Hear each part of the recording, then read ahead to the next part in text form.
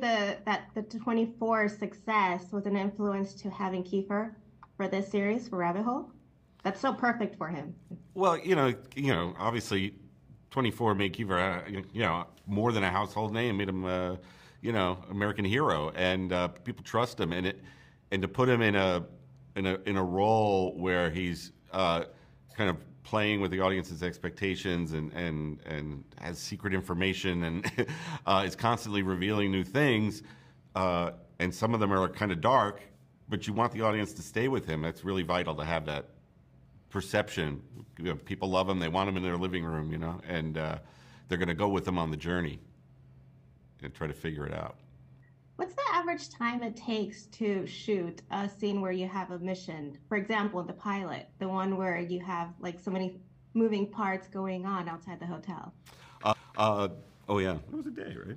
Yeah, it's like a day. It's it shouldn't have been. It should have been longer. It's funny about a show like this. We'll kill ourselves to get like 3 seconds of screen time, and then we'll shoot 5 pages of dialogue the next day, and it's just the way it works in TV. There's so much coverage, in this show, and it's really not TV is not conducive to lots of coverage. So it was a lot of just Right. Move. We got to move. Like the horse sequence, the Times Square sequence, we shot that in a day. And you pick up little pieces like the insides of the cars and the things like that. You do piecemeal along the way. Yeah. But we were sort of shooting a few episodes at once at all times. Yeah. We directed half the season, which was nice. So we were able to, if we got in the editing room and we were like, oh boy, we can go get that shot while we're shooting something else. Like, okay, we have to move the camera, so let's go over here and grab this little piece of that. And I don't know if we would have been able to pull this show off if we didn't direct it, most of it. Well, you had us in suspense. James with the Down and Nerdy podcast. Well, like she said, I'm James from the Down and Nerdy podcast. Gentlemen, how you doing? Good. Nice to meet you. Nice to meet you guys as well. So this show is so incredible. It has so many moving parts, especially with what Weir does for a living and all of the things going on. How do you put a story like this together and keep it making sense as you're going? Because there's so many moving parts here, and just keeping this linear story moving. Lots of cocaine. No, it's as writers, it's a fun exercise to be able to plan something out. We were very lucky with Paramount that they gave us a whole series order, so we could work out the whole season in great detail and write all the episodes before we started rolling, because it is a Jenga of massive proportions that you have to work it out, because you don't want the audience to be pissed off at the end. Well, and also at the end of episode 8, you want them to be satisfied. You want that we weren't just doing twists and turns for twists and turns' sake. That these were all like meaningful story elements, or character elements that pay off in the final 2 episodes. So yeah, it was like we were lucky to get all 8 of them written before we started shooting. Perfect. Thank you. Hi guys, Derek Thomas, Monday Morning Critic podcast. So just looking at your body of work, Bad Santa, truly one of the last great, written comedies probably ever made. And then we're looking at this wonderful show, The Rabbit Hole, which keeps you guessing the entire time. Which one of those, do you feel that provides more or presents more of a difficulty for you when it comes to writing? Because I look at Rabbit Hole, it's always evolving. It makes you second guess constantly. Comparing those 2 types of project for both of you, I suppose, which do you view as tougher, or do they present different challenges in their own right? Comedy is hard. Comedy is hard in that we have to sit across from each other, and we share a computer and 2 screens, and we have to make each other laugh, and that's very difficult. But this show was just figuring out the story, the whole season, because we worked the whole season. We would outline the whole season, then we wrote the whole season.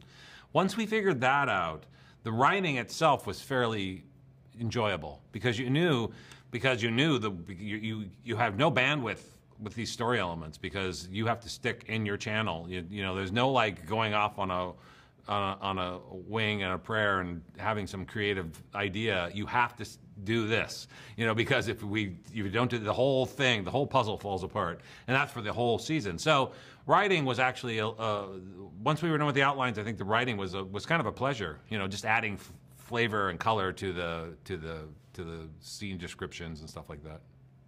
Thank you. All right, our next question goes to Jamie. Hi, Jamie Ruby, Sci-Fi Vision. Thanks for talking to us. Hi. So can you talk about where the idea originally came from? I mean, how did you come up with this script? A lot of it just out of the headlines, really. I mean, we couldn't help but notice the echoes of the sort of Watergate era movies, post-Watergate. That we're in this same place where we kind of don't trust the media, don't trust the government, don't trust whatever.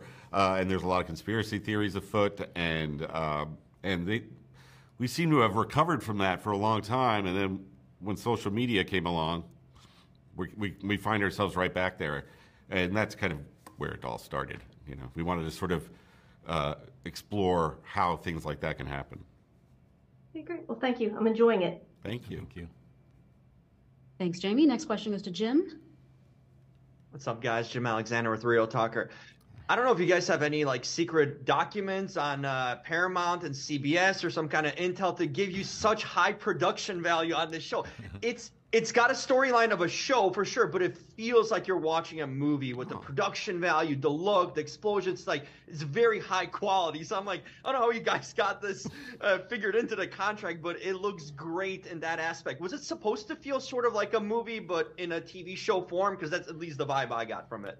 We were determined to make it look like a movie, and it was a struggle every day because people are like, people who work in TV are like, it could all be so much easier if we didn't have to move the camera so much and do it. So we really struggled. We really pushed that movie look because we wanted it to be fun and fast paced and entertaining like a movie is, because that's what these movies that we loved and have such passion for were like. Nailed it. Yeah. Oh, thanks. All right, back up to James.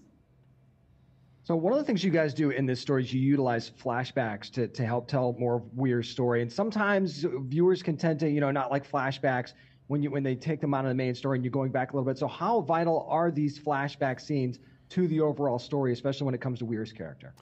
Well, it's funny. I was just thinking about this a few minutes ago. It occurred to me that the flashbacks are some of the things in the show. One of the few things in the show that is absolutely what it seems. You're not being lied to. There's nothing coy about them, and so you're learning the real truth about this character who is very mysterious. And I think they're valuable in that regard. They're also valuable in the way they were sort of used in This Is Us, which is, by just giving you something about the person's past and to see how it influences their present. It's just a really good tool, and I think audiences are really good with it now. I mean, I think it's a pretty common thing now. Maybe not so much 10 years ago. But. Well, it definitely worked in this story. Thank you. Thanks. Hey, thanks, guys. Make your way out.